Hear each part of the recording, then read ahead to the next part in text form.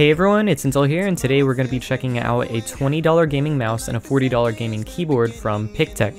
Pictek is another one of those budget gaming brands that are pretty popular on Amazon. Most of their products have a lot of good reviews, which makes them sort of stand out, like Red Dragon. And Pictek actually reached out to me to review these products, and they sent them to me for free. So I'm really happy to test these products out for you guys and show you guys if they're good for MC. The unboxing experience was pretty underwhelming. For the mouse, you just get the mouse itself, some paperwork, a little case to hold the weights, which I'll talk about later, and a disc, which I'm assuming is for the software. For the keyboard, you get the keyboard itself, an included wrist rest, which is pretty nice, and a keycap puller, which is something I definitely appreciate, along with some more paperwork. So starting with the mouse, for $20, this sort of puts it in between the price range of the $12 Anker gaming mouse I reviewed not too long ago, and a cheaper name brand mouse like one of the older Logitech G502s, which are between $30 to $40, I believe. One thing I noticed right off the bat is that this mouse is really similar to the Logitech G502. So it shares a really similar shape, which is an ergonomic right-handed shape that's more catered towards large hands and palm grip users. It has a ton of buttons, so on the top of the mouse, along with your left and right click and your scroll wheel,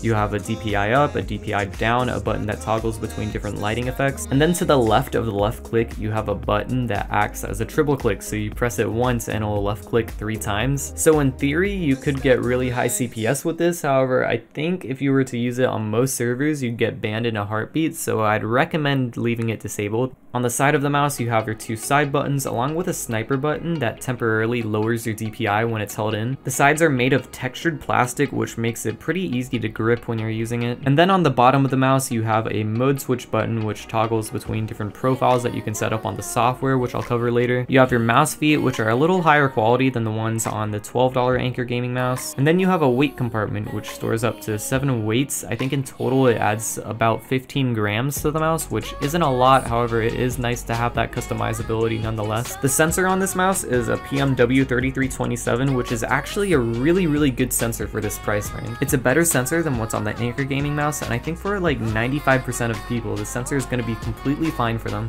Moving on to the clicks, the left and right click are pretty tactile and snappy, however they are a bit tensioned. So coming from the Logitech G Pro Wireless, which is easily the best mouse to jitter click with, jitter clicking on this mouse was a little fatiguing over time, but the clicks on this mouse definitely aren't bad, and they actually feel pretty responsive. The lighting on this mouse is actually pretty solid. It's full RGB and fully customizable, and it has a really cool lighting strip at the base of the mouse that sort of reminds me of the Razer Mamba. One thing I don't like about this mouse is the cable. It has a pretty thick and firm braided cable that makes the mouse sort of awkward to control, so I'd really recommend using a mouse bungee if you have one. The last thing I want to touch over is the software. I'm not going to spend too much time explaining every single thing in the software. All the buttons are reprogrammable, so you can just select one and set it to whatever you want. You have different modes at the top of here, which are essentially just different presets for the mouse, and you can toggle between them through the button on the bottom of the mouse. Here we have the DPI settings, and this is so much better than some of the other budget gaming mice, which don't have a software and just have a DPI button, and there's barely any customizability at all with the DPI. With here, you can go from 200 to 12,400 DPI in increments of 100. For the lighting, you have a bunch of different lighting presets, and then you can actually customize the polling rate of the mouse, and it goes up to 1,000 polling rate, which is really impressive for a $20 mouse. Once again, the PMW3327 is a killer sensor for this price range, so I'm really happy about it. So overall, this is probably the best budget gaming mouse that I've tried so far. It has a ton of features to it. It has some stuff that really makes it stand out from the Anker gaming mouse, and it has a killer sensor that I cannot express how good it is for this price range. Yes, it does have some flaws, which I think most mice will have around this price range, but I think in terms of pure value and pure bang for the buck,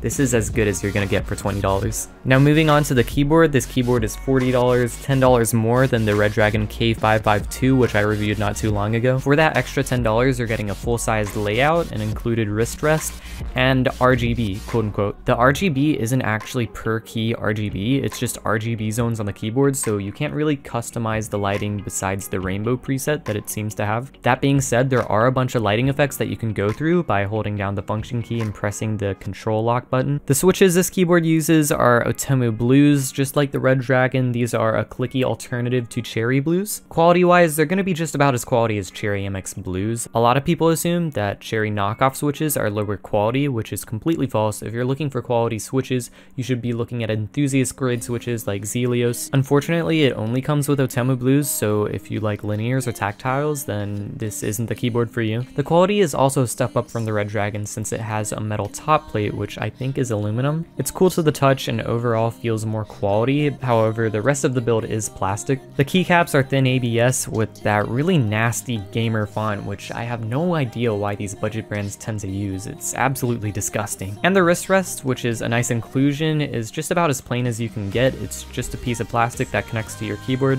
The stabilizers on this board are pretty noisy and rattly, however that's something you tend to see on a lot of budget boards. Overall, if you're looking for a full-size mechanical keyboard, you like clicky switches, and you like rainbow lighting effects, then for $40, this is a really good option for you. Anyways guys, that's pretty much it for this video. Huge shout out to Pictek for the products. I really appreciate it, and I really hope that I can do more of these product reviews in the future. So if you guys couldn't tell by the camera quality, I did get a new camera. It's a Panasonic G7. This is going to be my first time using it in a video, but I have a bunch of plans to utilize it in future videos, and I'm really excited for that. Thank you guys so much for watching, and I'll see you guys in my next video. Peace out.